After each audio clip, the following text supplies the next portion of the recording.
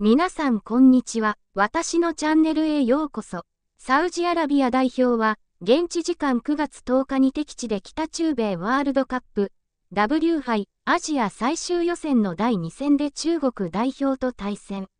0対1とリードを許した前半途中、MF モハメド・カンノが相手を蹴り上げ退場する事態となっている。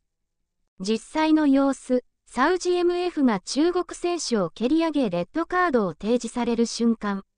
5日に行われた最終予選の初戦でインドネシアとドロー、1-1に終わっていたサウジアラビアは、日本に大敗した0から7、中国のホームに乗り込んだ。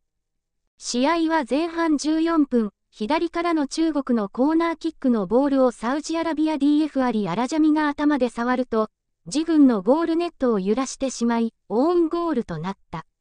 さらにサウジアラビアボールでキックオフされてすぐのプレーで、カンノがドリブル突破をファールで止められ転倒。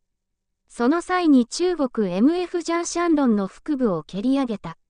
VAR、ビデオアシストレフェリーが介入し、OFR、オンフィールドレビューの末、カンノにはレッドカードが提示された。それでもサウジアラビアは前半39分にコーナーキックのボールを DF ハッサン・カディシュが頭で合わせ、同点に追いつき前半を折り返した。さらに後半は数的不利で守る時間がありながらも、試合終了間際の同45分に再び右からのコーナーキックにカディシュが頭で叩き込んで逆転に成功した。